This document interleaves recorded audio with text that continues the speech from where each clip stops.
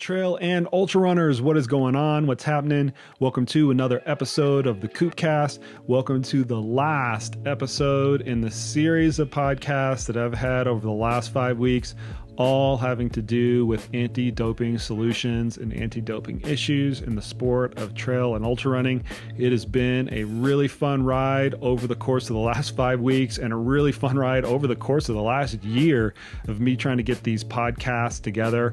Really extra special thanks to all the guests that have come before this particular podcast: Dr. Fedorik, Paul Demio, Lisa Roberts, Charlie Ware, and finally, this conversation I have with one of my athletes, Dylan Bowman, and fellow coach, Mario Fraoli. I love hanging out with Mario at the races because I really like his coaching attitude and his coaching framework. What I wanted to set up with this conversation is a template. And it's a template for a brainstorm that everybody else can have out there.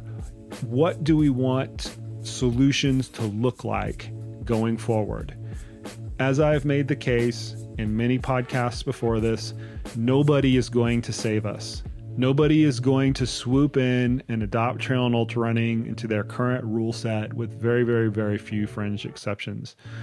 It's going to be up to us as a community to galvanize, to come together, to forge some type of solution. And I wanted this conversation that I had with these two fine individuals to serve as a template to go forward. I also hope that not only this podcast, but the entire series of podcasts inspires people to partake in the process. As we learned from Charlie, this stuff is hard. It requires a lot of effort. It's a shit job with no pay. It's subject to a lot of criticism. And doing the actual work is the limiting factor. So if you get fired up from listening to this podcast, take action, get people on your side. People will want to help. We all need to kind of come together and do it. And that's including myself. That's including athletes. That's including sponsors and brands and races, all the critical stakeholders. We talk a lot about that during this podcast. Before we get into it, one final thing. I realize that it's a little bit of a sausage fest. I'm sorry for that vocabulary. It's the first thing that came to mind. I realize it's a bunch of dudes in the room. I really did try to bring some women in the room for this. I reached out to 4 different women to try to get their perspectives, and we all had scheduling conflicts, and this is just what came about. I will do better. I will try harder next time. You guys know that I always try to present that balance on this podcast, and I did not do a good job of it this time, despite my best efforts. But it's still an awesome conversation. We're going to get right into it. I'm getting out of the way. Here's my conversation with Dylan Bowman and Mario Fraoli. I literally just left USADA, like literally 10 minutes ago. Oh, really? I drove straight back here and I set up my equipment here and I'm doing this. So it's all kind of like fresh on my mind. Well, let's do it then, huh? Let's dive in. Yep. So I when I set the series of this up, I was the most excited for this part of it because I always felt that it was going to be the most practical. Because a lot of times when you set these situations up, you work from theory to practice, right? How do you want to set up things philosophically, gather all the background information? In the vein of a lot of the earlier podcasts that I recorded that the listeners will have access to before this one comes out, it's a lot of information gathering, right? It's kind of an educational vein where we're just trying to educate a public who doesn't have a whole lot of exposure to these types of issues. The tack that I was trying to take throughout the first several podcasts was just to lay that foundational education work. And one of the things that particularly came out with the conversation with Dr. Fedorik was that has to be a big part of any sort of initial attempts, is you have to educate the athletes first and foremost, but also the public at large. And you can't ever do enough of it. And he gave this great example where when they took over the UFC program, they basically took 6 months of putting the athletes through everything that they would normally go through. Whereabouts program, you got to submit to testing and all that other stuff in a no-fault setting, meaning they could trip positive tests and things like that, and they would have no fault. And the whole vein of that was a big educational piece, just so the athletes would learn, okay, here's what I have to do. Here's how I have to file my whereabouts. Here's this supplement is going to trip the test and all, like, just to get the educational framework going, which is so inherently problematic. So, but this conversation, to get down to brass tacks, I think is going to be really practical, right? So I'm going to ask two people's opinions who I respect a lot. What does this actually look like? Like, if we could wave magic wands and, pull money out of our ears and things like that, what things would we put together as a community to try to get some efforts going? But I don't want to take that as the default, right? I asked you guys to think about this in advance of the podcast. I think the first thing that we need to think about is, do we even want to do this? Is there a need to do it? And is the sports better served having some sort of concentrated effort to muster up the will to have some sort of anti-doping policy towards it? And Mario, I'm going to ask you to go first on this one. I think so. I think there needs to be. And I understand the various challenges involved in setting something up like that, especially in ultra running, which is so vast and varied in so many different ways. But I do think the sport is at a point now, and it got to this point in the last several years, where it's certainly getting more competitive and robust. There's a lot more money coming into it on the professional side of the sport, whether that's through sponsorships, prize money in different places. Dylan and I talked this week on his podcast about, this new World Series that's coming in, and if they're going to start paying athletes to be a part of that potentially. Spartan's already doing it. And I think because of those factors and where we are right now, there needs to be something cohesive, or at least a cohesive discussion amongst key stakeholders in the sport as to what an effective anti-doping program could look like and what parts of the sport it should touch. Debo, your thoughts? Do you want to do this? So you're the athlete. You'd have to piss in a cup and have a phlebotomist come over to your house and jab you in the arm and take some blood away from you. You would theoretically have to live the ramifications of this day in and day out, which is not easy as an athlete. There's a lot of athletes that just don't like this whole process. I think it's a sacrifice that you have to be willing to make if you want to have the amazing life of being a professional athlete. Of course, it's not glamorous to get out of bed in your underwear to a doorbell to pee in a cup in front of some stranger.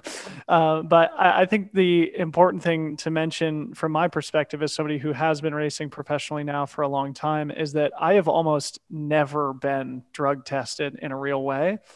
And the couple of times that I have been tested have been Bush League at best, to the point where I actually have been very angry leaving it, knowing that my career is in the hands of these people. My reputation is in the hands of these people. And you guys are much more educated on this subject than I am. But when that's the case, and you feel as if your reputation is on the line and you clearly see that it's an inept process that's being run, it's really disconcerting. And so, from my perspective, I would love to have a very sophisticated anti-doping program. I would happily do my whereabouts all the time, or as much as is relevant and necessary. But yeah, that hasn't been the case so far. And I think, to the overarching question of do we need this? I think, Mario was right on in that this is a good time for this to actually come into existence as the sport is really reaching a new level of maturity and a new level of professionalization. And the question is just, how we go about doing it. Me personally, I still believe in my heart that the sport is very clean. I think there's probably some people who don't feel that way. I have confidence in that fact. That's how I sleep at night.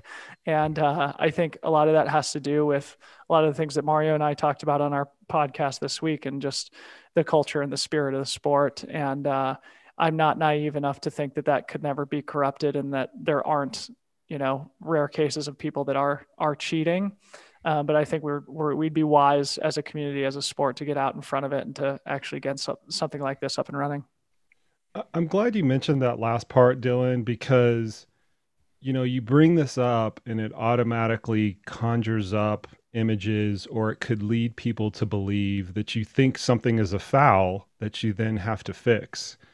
And I agree with you that I think by and large, and by large, however bigger that is, there's not a lot of cheating going on at this moment in time. However, that proposition is never static in sport. It is always changing. And typically when the incentives go up, meaning the financial incentives, the ego incentives, all those different types of incentives of why people compete against each other. It's not just financial, there's other pieces of it.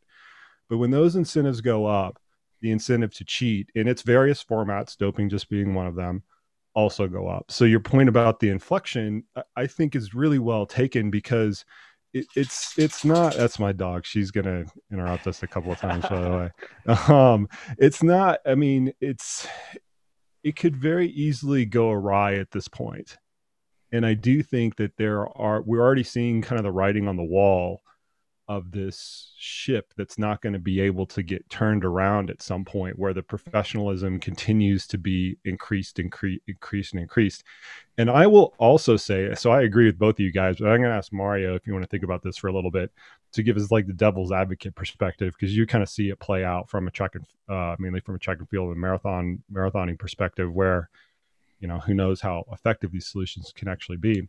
But I don't mind saying that getting some sort of anti-doping rules and regulation and framework together is a selfish endeavor for me, because I make my living in the sport, and I like making my living in the sport. I think it's a fantastic career that I just happened to, stumble upon and carve out and things like that.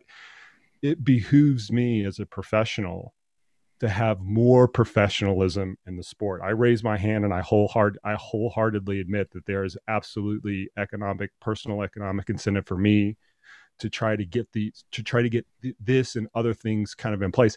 And I don't mind saying that. I think that it's good for the gander. I think that the whole sport, if we look at 10 years from now, we talked about this offline, if we look at the whole sport 10 years from now, and that's the lens that we have to have with these types of efforts, we're going to be better off having done something now than just putting the blindfold on like nothing's going to change. So we all agree here, we need to do something, but I want to kind of like represent I don't know what category to put these people in, but there are going to be like skeptics out there that say, we don't need this. The sport doesn't need it. It's becoming too professionalized, blah, blah, blah, blah. Mario, can you try to like encapsulate that point of view for people, just so that we're giving a little bit of a balance to things? Yeah. I mean, my initial reaction when I hear you say that, I think that's exactly why we need it. And I think it's because of that 10-year view. And I think those of us who have been involved in the sport long enough, as both of you have, and have a hand in the professional side of it, as we all have. And for me personally, knowing what I know about track and field and road racing and some of the challenges that they faced on that side of things, better to get the ball rolling on that now, because we can see where it's going to go. And if we don't get ahead of it, it's only going to be harder to implement stuff like this in the future. And to the point that Dylan made, which I think is a very important one, there needs to be confidence from the athletes especially, but also coaches and race directors and everyone else who's involved, that this is being done right, that there is a comprehensiveness to it, that there's a consistency to it across the board.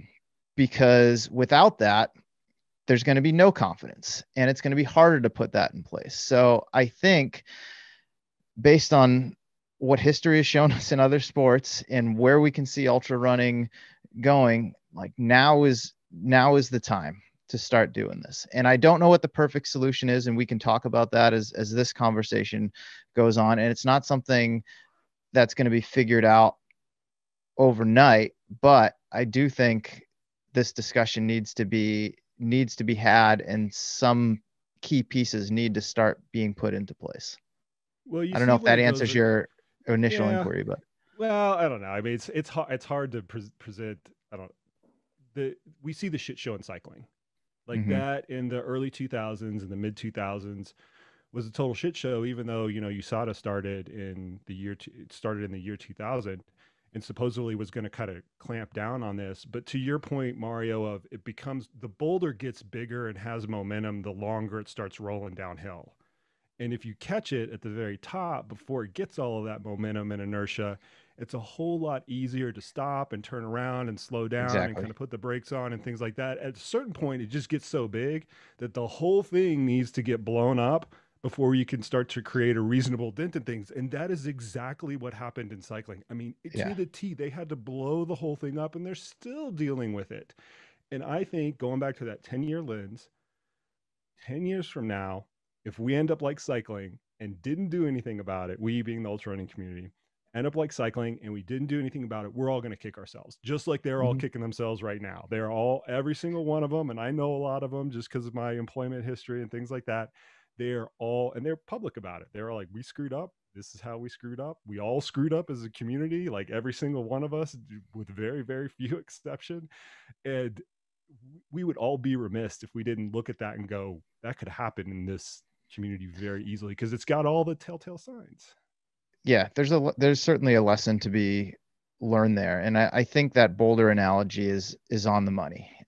We're at a point now where it's not so big and it's not moving so fast that it can't be slowed down. But 10 years from now, seeing where this sport is going with the number of people who are coming into it, the number of people who are trying to make a professional go at it as athletes, the amount of money that's coming into it, as you mentioned, ego, all of these other things. I mean, it's I mean, I don't want to sound like I have a crystal ball or I'm a prophet or something like that, but I can see where this is going.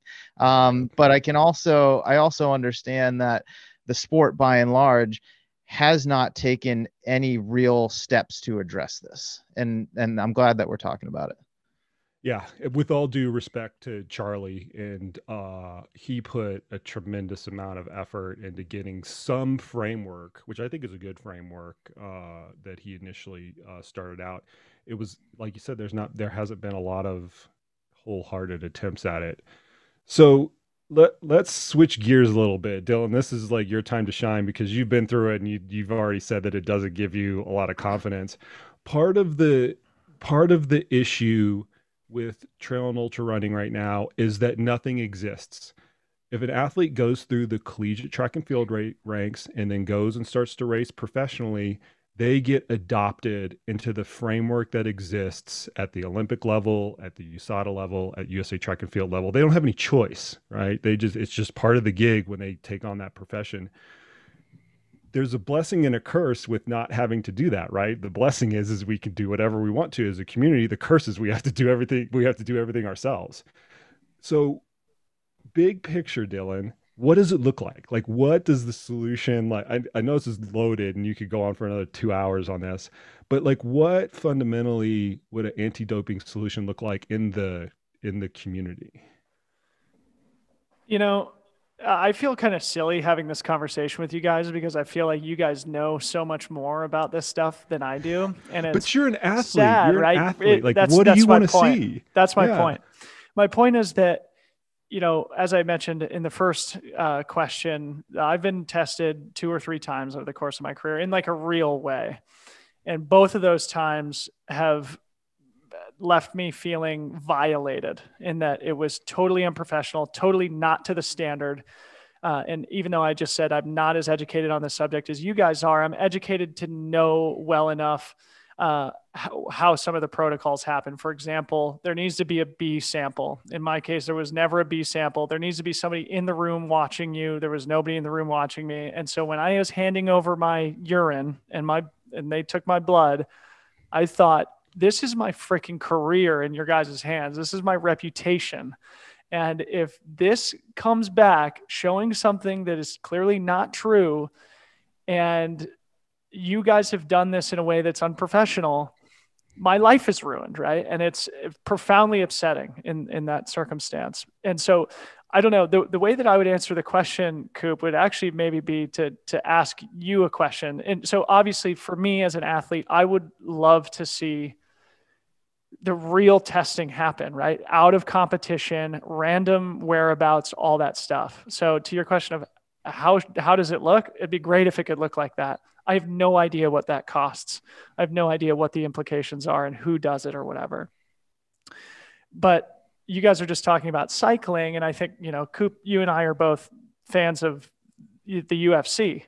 And the UFC had a situation several years ago where they clearly had a problem with performance enhancing drugs.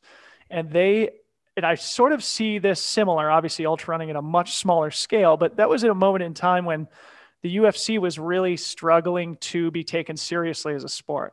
And I feel like trail and ultra running now is in the same place where, okay, we've got this growth, we've got these new partnerships, et cetera, and we're starting to want to be taken seriously as well. And in order to do so, you have to have trust that the results of the competition are fair.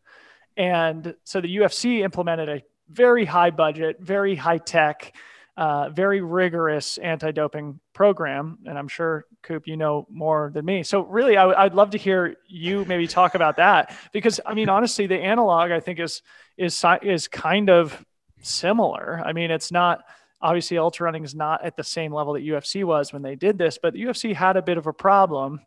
And, you know, people talk about those Wild West days when guys were all on, you know, whatever they were. It was messed up. Yeah. It was messed up. And I mean, I've had a little bit of a front door seat to, you know, how that program went down with a lot of my mutual colleagues. And it was not, it was one of those things that's very hard at the beginning, because there was a big cultural problem within that sport.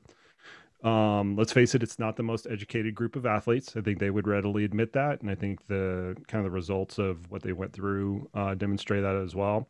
And there was a lot of resistance to implementing those policies. So you combine those and the concoction of it, it was just very hard. But we look at it now, once again, with a 10-year lens, look back on it, and the degree of professionalism that doing something like that raised. That wasn't the only thing, but that was a big thing in that sport's trajectory, where we can now look back on it and go, yep, they went from kind of backyard brawling, unregulated, and adopted all of these regulations, not just the anti-doping thing, and put them on a sporting pedestal where it's the first thing I click on when I go to ESPN, because it's on the top bar. It's on the top bar of ESPN. Yep. Who would have ever thought that 5 years ago? Nobody was thinking that, but somehow that was a big part of it. What I'm hearing from you, Dylan, though, is that the athletes have to have confidence in the system. And this is a big thing that has been brought up in some of the earlier attempts from Charlie, and actually got brought up in my conversation with Dr. Fedorik over at USADA, where the athletes have to have confidence on both sides.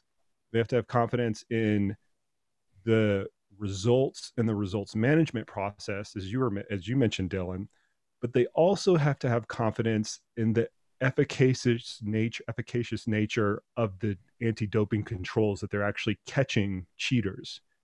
And those two things are both simultaneously very, very, very difficult to do. But it's a key part, because the athletes, and I received a lot of this feedback from previous anti-doping efforts, they want to feel that all of the pain in the ass stuff that they have to go through, waking up at 6 a.m., having somebody stab them with a needle, peeing in a cup in front of some stranger, having the worry in the back of their heads of if this medication is going to produce, you know, some adverse finding, and having to go through that process. They want to have confidence that all of that is worth it. And part of the educational process that organizations like USADA go through, and I'm not advocating that USADA is the end-all be-all answer or anything like that, but part of the process they go through is to educate the athletes on that trajectory, on what happens when this whole run of shows starts to go down, in order to enable confidence in the athletes, so that they know that they're taken care of, they're going to be well represented, that they're catching the people, or trying to catch the people at least, that are legitimately cheating, that whole thing. And it's such a big part that I think a lot of the hesitancy doesn't have anything to do with, I'm going to trip a false positive or anything like that. The hesitancy, a lot of it comes from, is the effort going to be worth it at the end of the day? And that's a big, just a big unanswered question. Mario, you've seen it from track and field and road running side, and you've seen like the failures and the successes of these programs, all of which publicly play out in every salacious manner possible. Mm-hmm. We can have a blank slate, right? The trail and ultra running doesn't have to get adopted into USA Track and Field's rules. We don't have to get adopted into USA Cycling rules or anything else. We can kind of like do whatever the heck we want to do at the end of the day. So, I mean, if you had the blank slate, seeing all the successes and failures, like, what does it look like to you?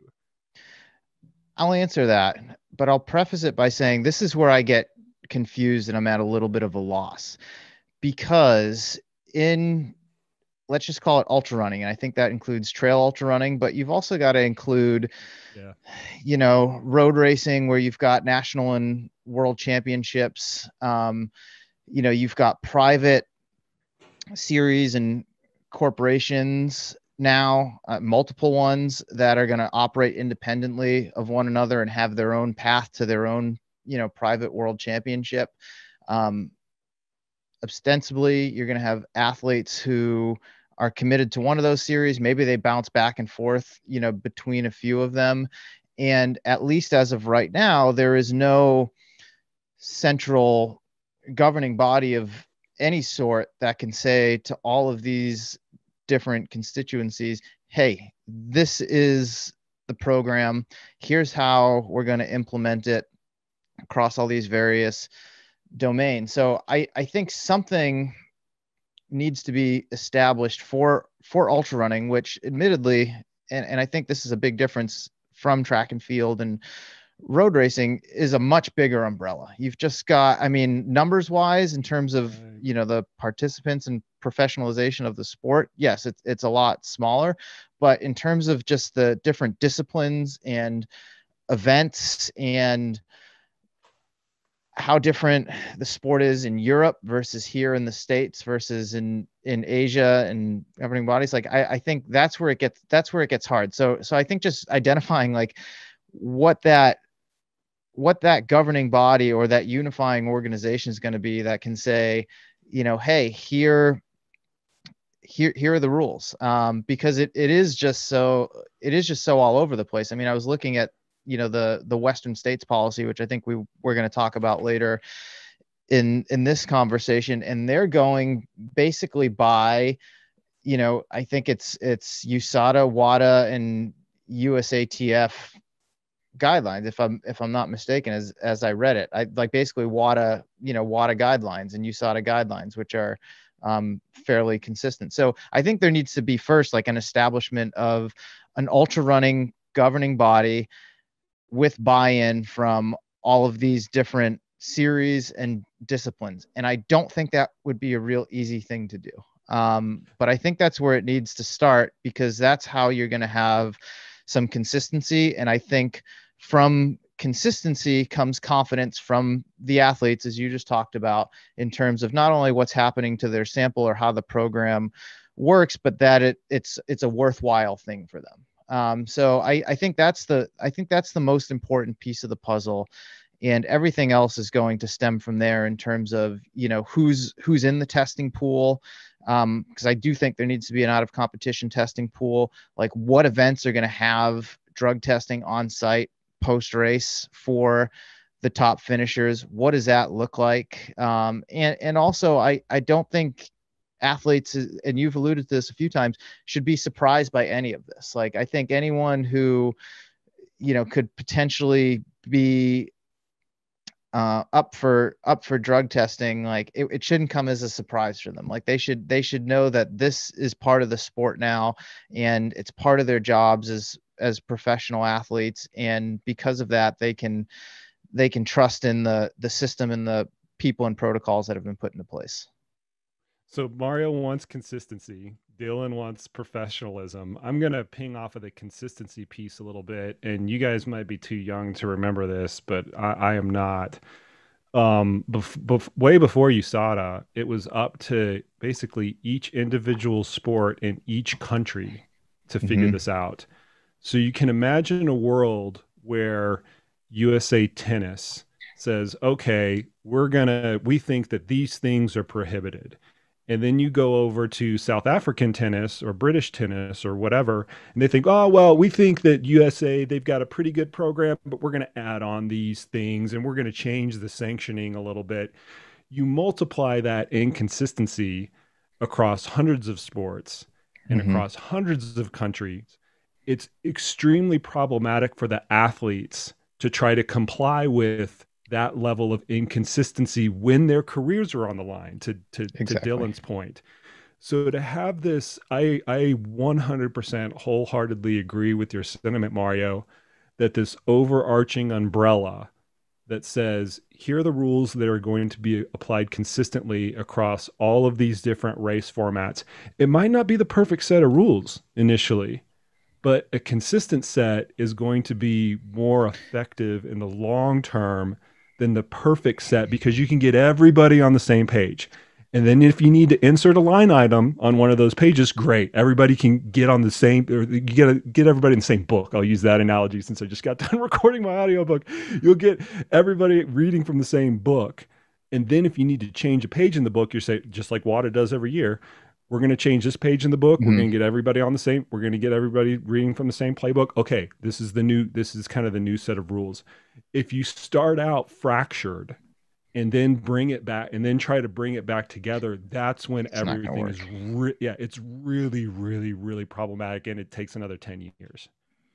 Yeah, I think that's exactly right. And that's the important thing to remember too. It's not going to be perfect out the gate. Nothing is. Yes. And as time goes on and various things develop, to your point, like there are going to be addendums that need to be made. There are going to be adjustments for, a world championship road racing ultra perhaps versus the finale of a private series, just to use a totally random analogy. I don't know exactly how they differ, but I imagine that they certainly would. So I do think you're right. If it starts fractured, it's going to be impossible to put all of those pieces together. But if you have something that's cohesive when it comes out, you can identify various flaws in parts of it and adjust. And people are going to know when those adjustments happen, because they should be well documented and established. The playing devil's advocate on the consistency piece of it, one of the issues that inherently contains is the initial filter is not fine enough. You're not going to catch all of the cheaters because you're trying to create an overarching set of rules that can get watered down when you have that consistency. I mean, that's the ultimate balance between trying to compromise, right? Getting everybody on the same page versus exactly what everybody wants. I want to know what Dylan thinks about that particular aspect, because that's an athlete practical thing. If you start out with the solution that has holes in the filter to give you confidence, to your point, Dylan, how does that then affect that?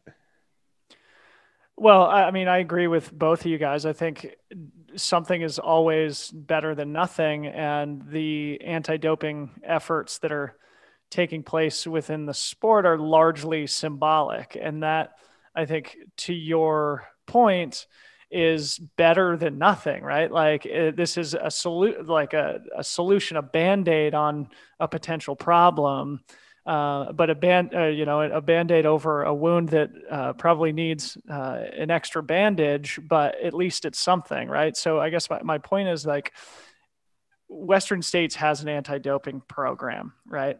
But anybody who's sophisticated enough to cheat is sophisticated enough to know how to show up at Western States being able to pass the test, right? But at least it's something, right? And so it's not perfect, but at least it's something.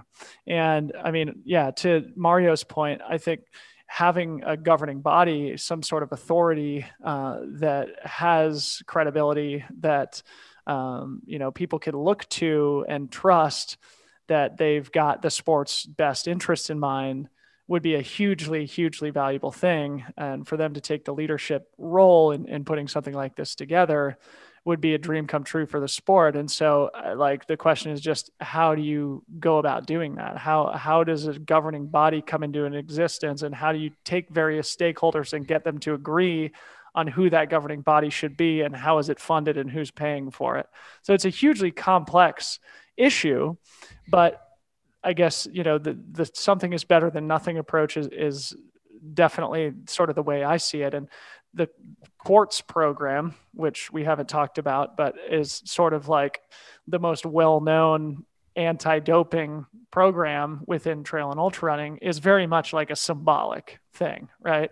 It's them telling me, for those who are unfamiliar, who are listening, for example, when I was traveling to race, usually on the Ultra Trail World Tour, I would get an email about a week before the race, usually, to say, hey, go to a local lab within the next 48 hours and get basically a CBC blood test.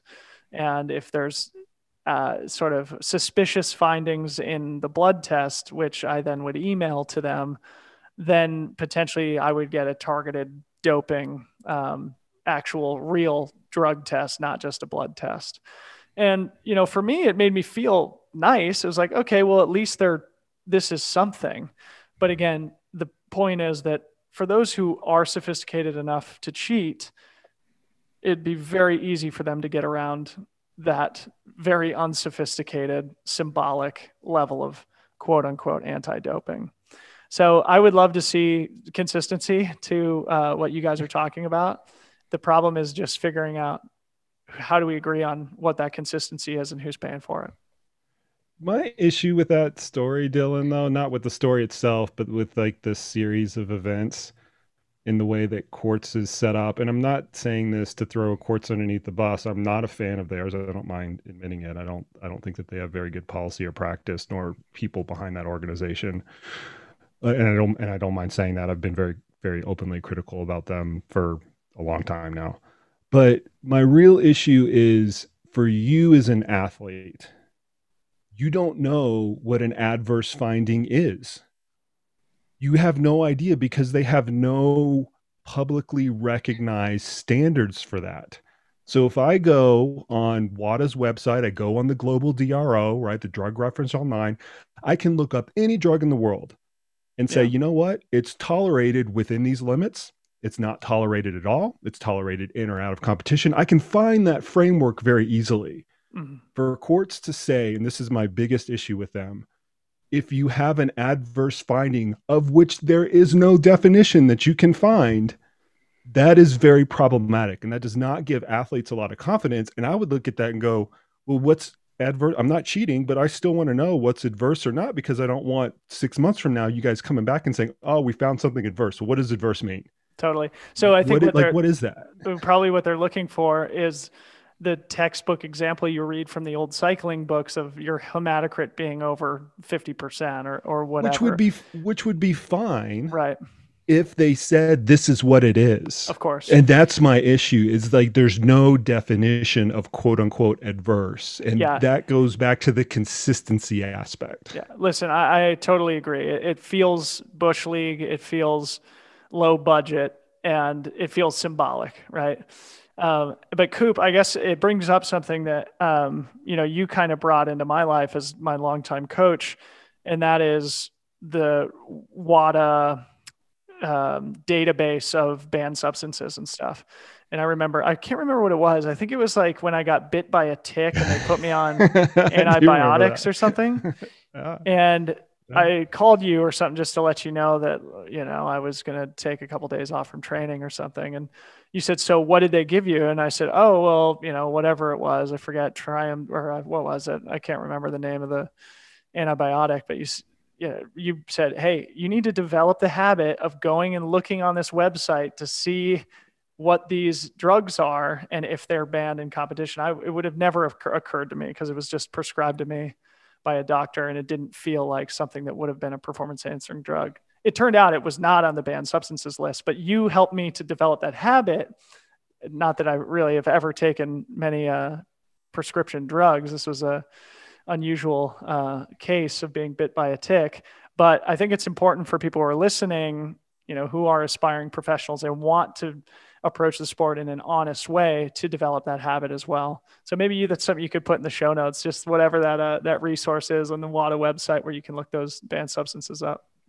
100%. It's called the Global DRO. Every athlete should have it bookmarked in their phone, online. Mm-hmm. It's very easy to use across all sports. It has all of the scientific names of any drug that you want and all the colloquial over-the-counter names of any drug that you would ever want. It is a great resource. And even if you are not underneath official anti-doping whatever, but you might be, athletes need to get into that habit. And I've been consistent with that with all of my athletes, even though very, very, very rarely do they fall underneath that type of umbrella, because as you mentioned, people get tripped up in that a lot. I mean, that's part of the whole educational part for athletes is they just don't think, I'm going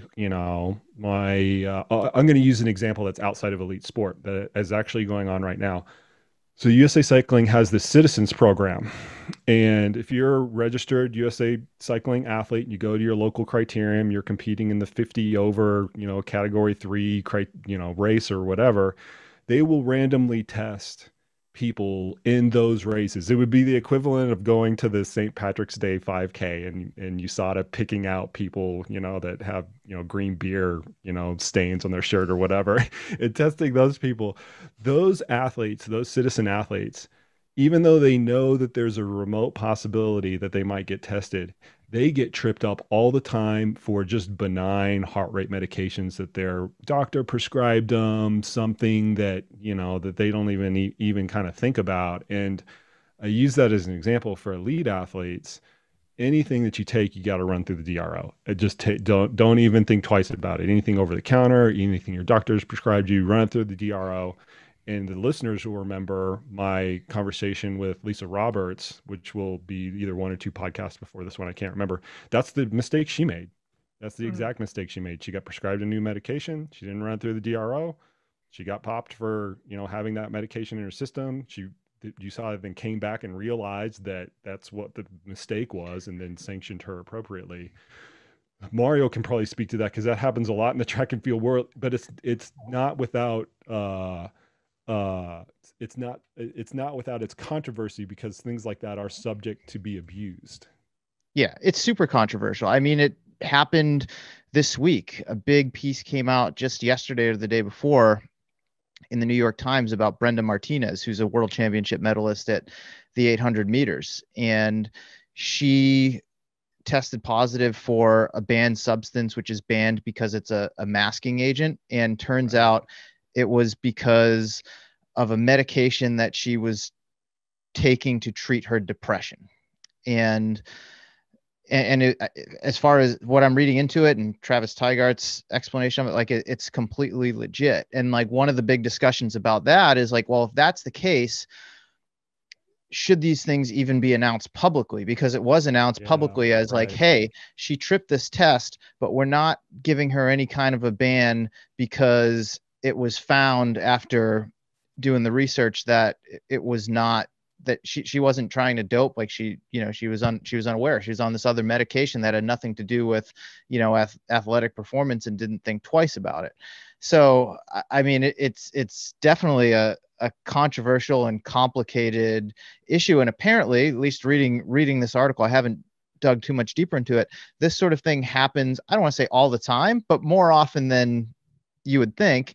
And, these announcements get made that, Joe Smith tested positive, but it was found to be, I don't know, contaminated meat or something like whatever it could be. And he's not going to face a violation or something like that. So I think that's another element of it that adds to just some of the messiness of, of all of this. And we've certainly seen instances of it, in track and field, cycling as well. And, pretty much, any other sport where this sort of thing happens. Well, we've kind of batted back and forth a few of these key parts where it's consistency, integrity, solutions that can be implemented in a reasonable fashion so that we can all get on the same page.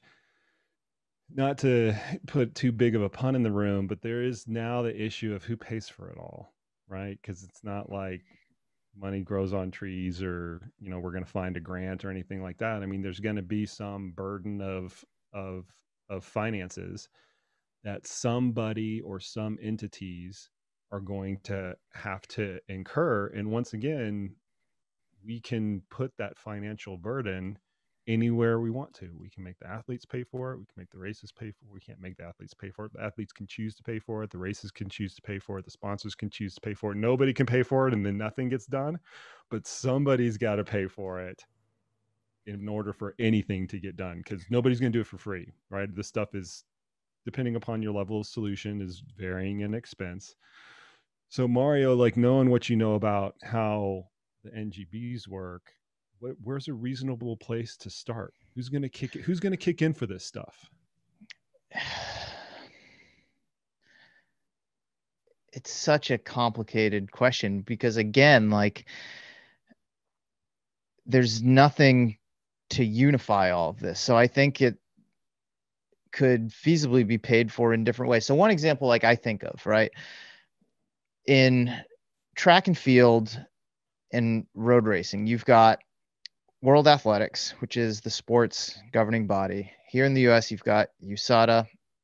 Other countries have their own version of an anti-doping association. It's under the umbrella of WADA.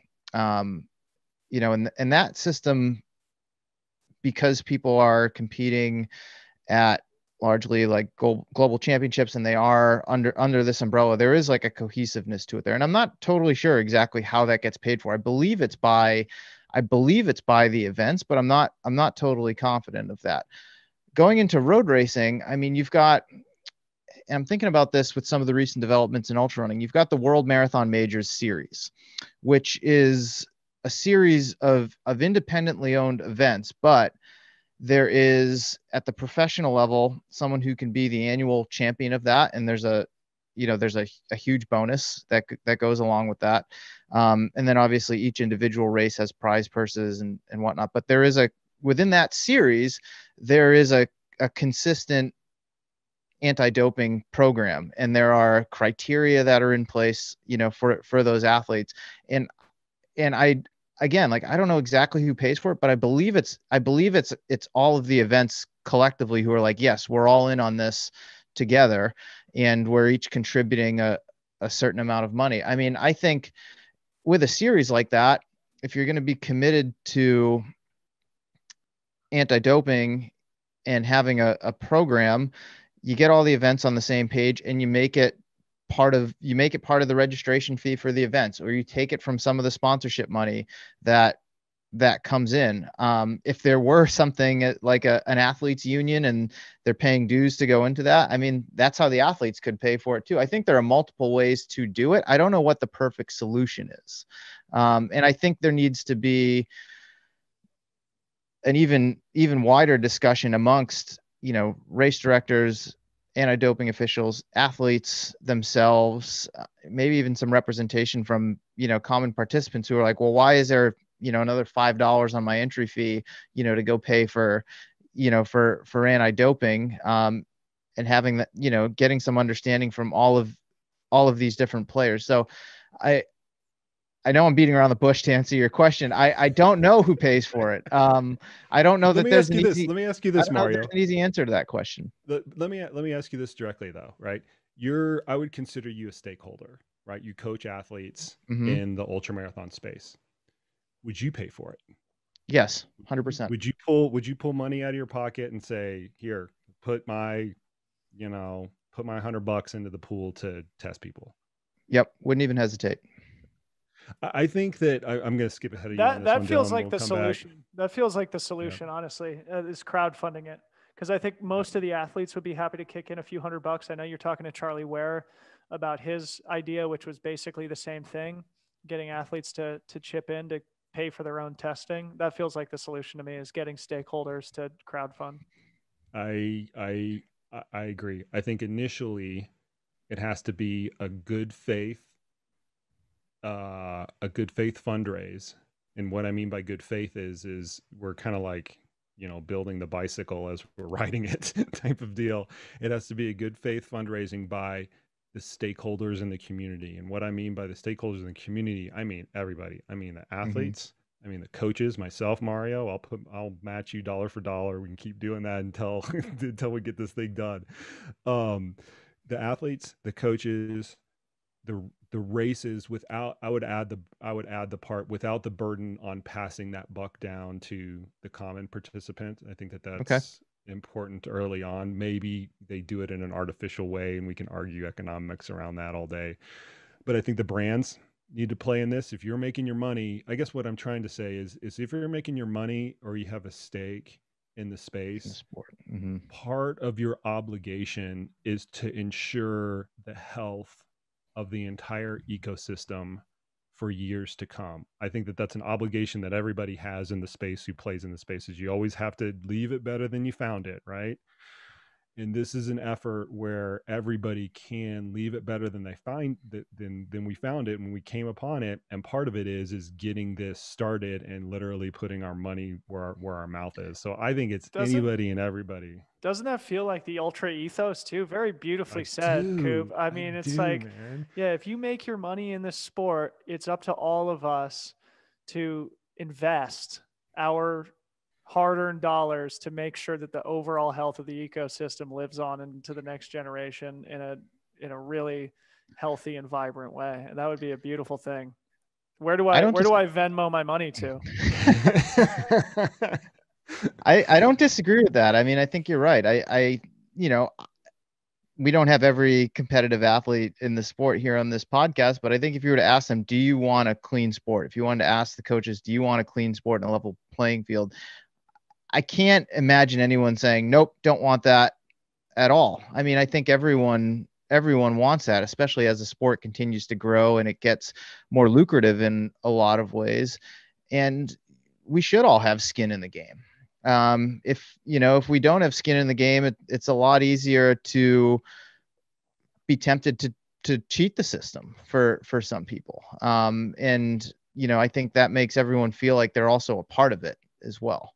So here's the challenge. We're already throwing it down. If you're in the space and you have the opportunity to help this whole thing out, put your money where your mouth is and do it. I think one of the things that came out of the conversation that I had with Charlie, which I know you guys haven't listened to yet, but I've kind of given you the little bit of a rundown. Part of the reason that hasn't got traction isn't necessarily the financial side of it. Like I think they could initially bootstrap it and get that piece of it together, but there wasn't enough horsepower behind the whole effort. So it takes money and willpower. And if anything, if we look back 10 years from now and nothing happens, the biggest thing we're going to kick ourselves in the butts about is that we didn't have enough collective willpower. Because I think we can get the funds together initially. I'm not concerned on the financial side. I think people will put their money where their mouth is. Like you mentioned, Dylan, it's part of the ultra ethos to all chip in and help each other out. But let's not mince any words here. Doing something like this is an incredibly difficult, thankless job that doesn't pay shit and is rife with criticism. Who wants that? Like, that's what it kind of comes down to. Like, who wants the job of organizing this? Yeah, nobody's speaking out here, and I've got my finger on my nose for those of you watching the YouTube version. Yeah, I mean, that's basically the digital version of that was happening in Charlie Ware's email group, in which I was a part of.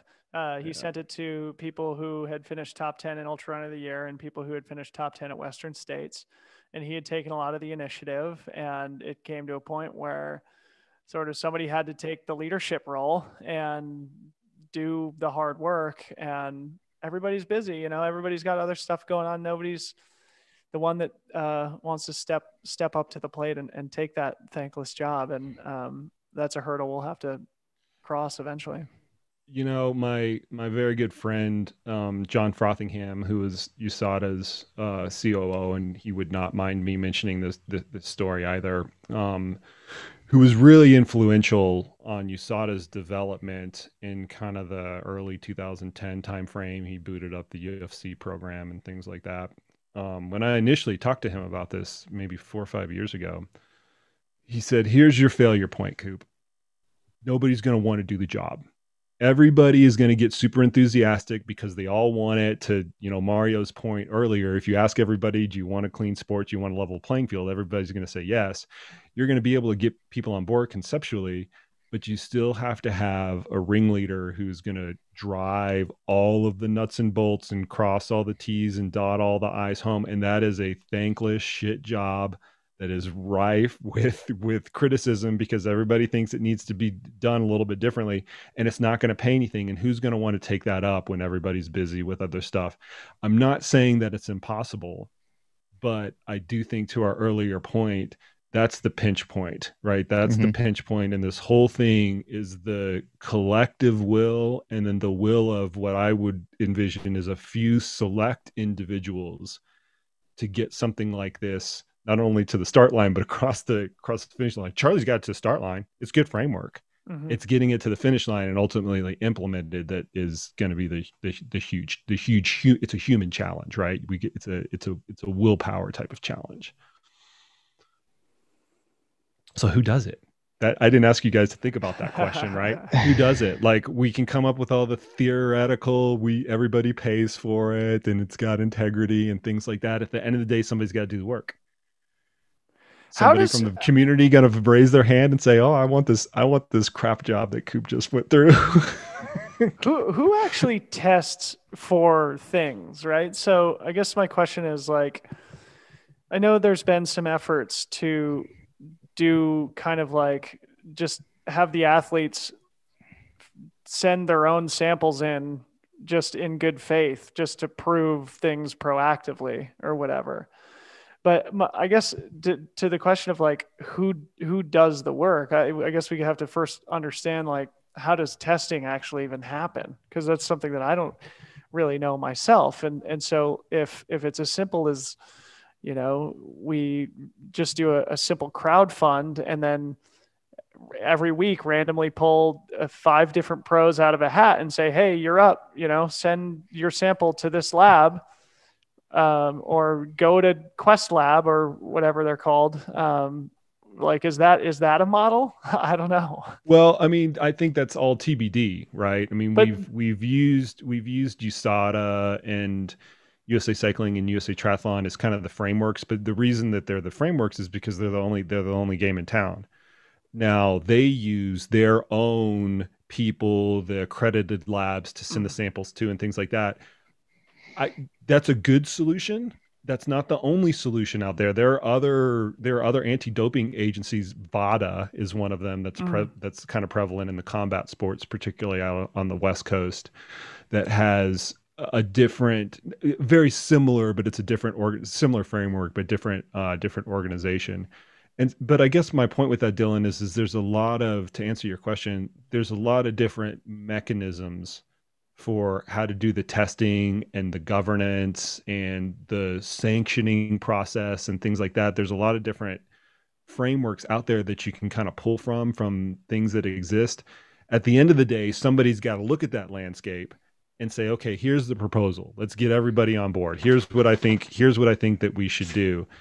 That person, it's kind of got to emerge out of nowhere. I mean, Charlie took it on his own shoulders to do it through, I didn't even ask him what his motivation for it was, but I don't think he knew what he was getting himself into. But a person or a core group of people is something that has to emerge to really get it, to really establish those things. Yeah. It's not easy is the point I'm trying to make. Right. Yeah. So as you say that, I mean, it feels like a job for more than one person too. It feels like it needs to be kind of a small team who's managing the logistics and then the sanctioning, and the sanctioning obviously is a very sensitive thing where there would have to be some consensus as well about what the penalties are, what they should be, when you can come back. Because I don't know, one of the things that I think is interesting is just culturally, and this I think is our greatest savior at the moment where the anti-doping thing is concerned, is that if you are cheating, you're basically excommunicated from the sport. Within trail and ultra running. I mean, we saw what happened at the North Face 50 a bunch of years ago, where Elisa Desco, who had failed a doping test and served a suspension, came and raced TNF 50, and there was basically like protesters on the course. You know, I think culturally people are very averse to welcoming in people who have been found to break the rules. And I think that's a preventative step, though that's not going to be sufficient to keep the sport clean forever. But then you look at the UFC, where you have the example of TJ Dillashaw is his name. Remember him, Koop? He was he was I've been following the story, man. Was world champion, just an absolutely phenomenal fighter. One of those, 125 pound, 135 pound, just powerhouses. And he was known for having like incredible endurance. Right. And then he pops positive for EPO, like super high octane shit. And it's like, well, and he's known for having an engine, and he's the world champion. Right. But culturally within the sport, it's not the same. Right. Like he will come back and fight when his suspension's over, and people will love him, and the sport will support it. I think that's totally not the case with ultra running. And so I think that is definitely something that we can hang our hats on, knowing that, that's a disincentive, though not something that will keep us safe forever, as I said. Dylan, what do you think about, I mean, this is off topic, but it's going to be relevant it already is relevant. It's going to be more and more relevant, I think. What do you think about the crossover athletes? Because we are going to have crossover athletes from cycling and from triathlon and maybe even from running that have had some run in. Lisa was a great example that kind of just happened, but I think it's only going to go up from there. Mm-hmm. That's a benign case. Yeah. It's only going to go up. It's only going to get more controversial, where you have somebody that is currently serving a 4-year ban for whatever and then starts entering races. What do you think about that as an athlete? So it's complicated. I would say first and foremost, I'm definitely a big believer in second chances. I volunteered for a bunch of years inside of a prison, have become friends with guys who have committed violent crimes and who are at their core good people, and they deserve a second chance. I believe that's the case in every aspect of life.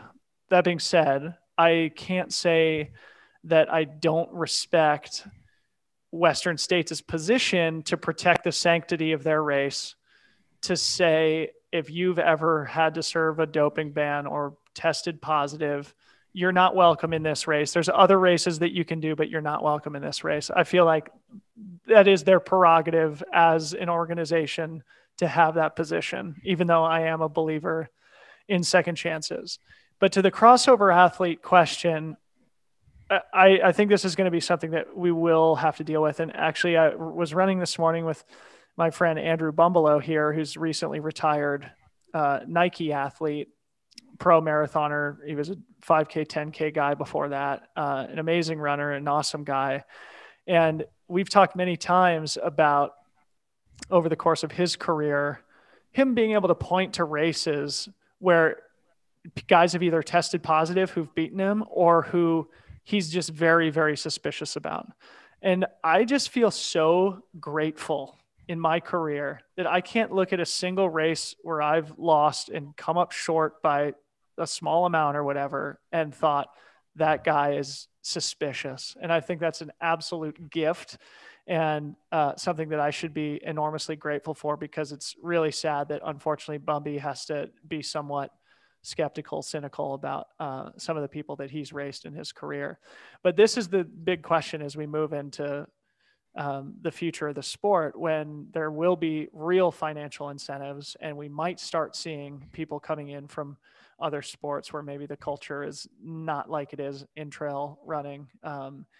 And so, yeah, I mean, it's going to be a hard problem to solve. And that's why, as we've talked about, it's better to get in front of it before that becomes an issue. Well, Yeah, the I analogy. think that's. Go ahead, Mario. I was going to say, I think that's exactly right, because track and field is just so far ahead of ultra running in that regard. And what Bumby was describing, I don't want to say it's going to be the norm 10, 20 years from now, but especially if nothing's done, there are going to be more professional athletes who are wondering about who beat them in a given race. I mean, it's inevitable, I think. And then to the topic of the crossover athlete, the first thing I thought of, this was probably, I think it was like 2015, 2016. It's almost like the ultimate example. You had Lance Armstrong, who entered the like Woodside 50K. And then I think there was another race up here in Marin that he was going to run. And then he was pacing his buddy at Western States. And I mean, he's a very polarizing figure as it is, but there were a lot of people in the community who were like, he has no business being here because he cheated to win all his Tour de France titles. And then you had people who were like, well, he's not even going to be a factor. So why should we even care? And that's a tricky situation. I don't know that there's an easy answer to that. I mean, I agree with Dylan and like Western States and events. I mean, it's their prerogative to say like, hey, if you've ever tested, in another sport, like you've tested positive in service suspension, like you're not welcome here. I don't know that every race has to take that stance, but I'm supportive of them if they do. World Marathon Majors has that policy. I mean, if you've served any sort of suspension, you are not welcome in the elite field at a World Marathon Majors race. That's the difference, though. It's the elite field in the World Marathon Majors. At Western States, it's everybody. Yeah. Well, it may be in the race itself, but that's the biggest issue I have. Not the biggest issue, but one of the biggest issues I have with the Western States race is you have this sport that is culturally very accepting, right? We love people from all walks of life, right? It's just a very accepting sport. You have somebody who tested positive for something in table tennis 20 years ago, and you're telling them they can't run the Western States 100? Like, that inconsistency or incongruity with the culture, I have a hard time wrapping my head around. Once again, admirable. I realize that they're kind of planting a very hard flag in the ground, and there's a lot of right. They have every right to do so. But I think the maximalist way of doing it, of saying, irrespective of any sport in any level of sanction, you are never, ever welcome to come run our race, is bad policy to put forth when you're in a leadership position. That's my overarching thing, is that it's a maximalist policy from a leadership position, because you can't change. The only way you can change is to get more lenient. Like, I just think that's a horrible corner to back yourself into. Anyway, there's a monologue in another podcast that can go all through that, so the listeners will have to refer to that one. I asked, for the record, I'll say it again, I gave Western States the opportunity to comment on this in any way, shape, or form that they wanted to. They gave me a statement to read, and I read it during the Lisa Roberts podcast, so the listeners can kind of go refer to that. So continue on before I interrupted you, Mario, with your train of thought there. I lost my train of thought right there. But I mean, I think but to something we said earlier, I mean, I think this is where I disagree with you a little bit in terms of having a harsh policy that can only get more lenient. I don't think that's necessarily a bad way to go. I think it's tougher to go the other way, to have a real lenient policy that all of a sudden you make extremely harsh. But I think if you have a harsh policy in place, at least initially, and it becomes clear, like, hey, this doesn't work for every situation, then you can figure out like what situations it does work in and that it's applicable toward. And then where you have to be like, okay, well, for someone who is not in the elite field, and maybe this is like as the sport becomes more professional, like maybe this is something that needs to happen in higher level trail and ultra distance races, where it's like, hey, this is the elite field. Like there's a very clear boundary, like who's in there. And I mean, there's debate about that. Like when you have people, can you win the Boston Marathon went to a separate elite start to basically, eliminate this possibility of like, someone being able to win from behind. But maybe you need to have like a clear designation for an elite athlete so that you can say like, hey, it is not tolerated here. But if you're just going to participate and, you are open to retesting and, you've done everything right and you deserve that second chance, that opportunity, like I'm fine with that. But I feel like you almost have to start with like a harsh policy and then figure out like, okay, well, where does it not need to be so harsh? Yeah, we're gonna have to disagree or agree to That's disagree fine. on that one, because I think that from a policy perspective, when you start, you have to try to thread through the middle versus trying to be on the edges of the bell curve. Because I think that the maximalist policy of any infraction in any sport at any point of your career results in a lifetime ban from this particular race is just as maximalist as just let everybody compete dope to the gills, right? Those are the two maximalist positions in anti-doping. Any result results in a lifetime ban, or let everybody dope free and just kind of compete. I don't think that you should start policy from either one of those endpoints. You have to start somewhere in between them. Now that could be more harsh or more lenient or whatever, but I just think from like an overall policy perspective in anything, you never start at one of the endpoints and try to work your way up or down. You start in the middle and then adjust as the situation goes along. That's my personal take on it. And we're gonna end up with a 5-hour podcast if we keep going down that rabbit hole. Well, I think we both agree that there needs to be adjusting that you're open to. It's just where is that starting point, and we could definitely debate that another time. It's hard because everybody wants. I wouldn't say everybody wants, but most reasonable people want harsher sanctions, but they need to be balanced with the athlete's rights who have made a legitimate mistake. And that happens a shit ton, like way more than most people realize. Athletes run afoul of the rules. They're not intending to. And the really unfortunate part is the athletes who do that and the athletes who are cheating have the exact same excuses. And it's hard for the layperson to determine, and all the lay people just want to like throw criticism around, things like that.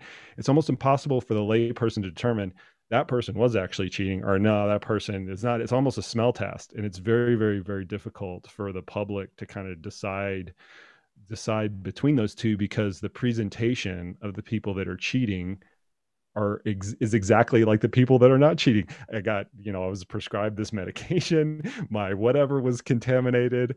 Dr. Fedorik in the podcast that I just recorded with him said, I had sexual contact with this person and it resulted in a positive test. I mean, all those situations come up with both people that are trying to manipulate the rules as well as the people who genuinely had no an honest mistake. Intent. Right. Did you see the one in horse racing? Oh God! Just a few days ago, the horse tested positive.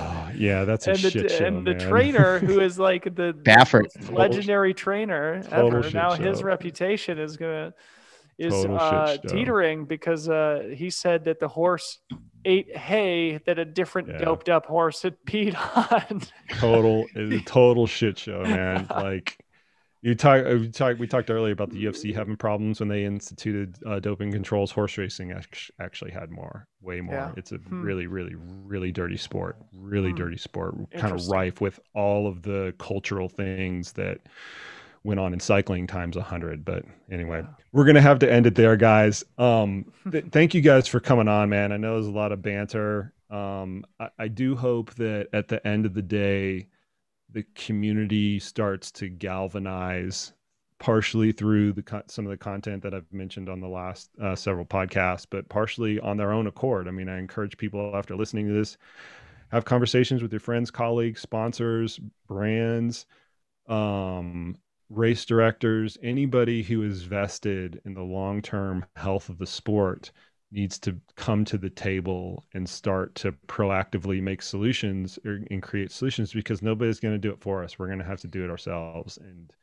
if we can get that started with just the three of us on this humble podcast, hopefully it's a good start. Just start sending money to Debo's Venmo account. Yeah, there we go. We're going to publish Debo's. That will be in the show notes, and Debo can collect all the money and only siphon off a little bit of it. Bitcoin, yeah. There you go. There we go. Thanks, you guys. I really appreciate it. Any final notes, Dylan? No, Coach, thanks so much for taking the leadership position on this. I'm really looking forward to listening to the entire series. Mario, also great to have another awesome discussion with you. And yeah, I'm optimistic with good people like you guys in the sport that we can find a solution. Yeah, thanks, Koop, for hosting this conversation. Hopefully it spurs further conversations throughout the community amongst all the stakeholders there that you just mentioned, because as Dylan and I talked about in his podcast this week, like the sport is definitely at a turning point. It's undeniable, and it's only going to get more professional from here. And I think, anti-doping is certainly a key component of that. And we need to get ahead of it before it steamrolls us, 10 years from now, as we've talked about throughout this episode. Very well said, Mario. Appreciate the heck out of both of you guys. And yeah, man, we'll do it again soon. All right, folks, there you have it. That's it. That's the end of the series of podcasts about anti-doping solutions in the sport of ultra running for now. I'm sure it will come back up later. Maybe Western States will take me up on the offer to come back on the podcast and talk about this a little bit. Who knows? Special thanks to all the guests that I have had over the course of the last 5 weeks. I realize that it's time and effort out of your day. And I also realize that sometimes it comes with a little bit of angst. And that is Dr. Matt Fedoruk over at USADA, Paul Dimio, Lisa Roberts, Charlie Ware, and finally the two guests of this podcast, Dylan Bowman and Mario Fraoli. I hope this podcast this series of podcasts has been both informational as well as inspirational to a number of you, because I want people to come together and to put the work into finding a solution like this. I'm willing to partake in that. Absolutely. That's why I put these series of podcasts together. I'm willing to absolutely help in the solution. And as a special surprise right now that I determined yesterday before I recorded this podcast, I was going to do, to ping off of an element that Dylan and Mario mentioned during the course of the podcast of would we pony up? Absolutely, 100%. I'm going to pony up. I'm going to put my own bucks down for this. I'm going to allocate $10,000 out of my personal operating budget.